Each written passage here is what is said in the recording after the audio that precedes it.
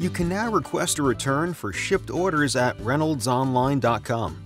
When viewing order history, select the specific order number to request a return.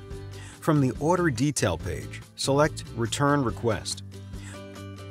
You can now select the product, quantity, a reason for the return, upload an image of the product, and provide additional notes at the top of the page.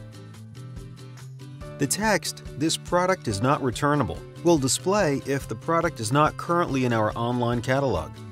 Selecting Send Return Request routes the request to our inside sales team. We will contact you if additional information is needed and to keep you updated on the status of your return. Visit Reynolds Online to access the information you need in one location.